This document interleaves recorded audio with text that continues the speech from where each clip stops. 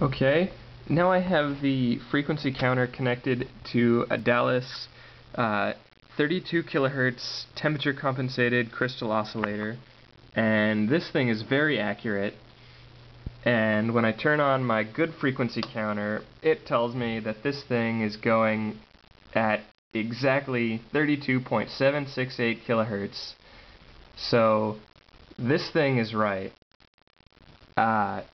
But now when I turn on the Fairchild counter,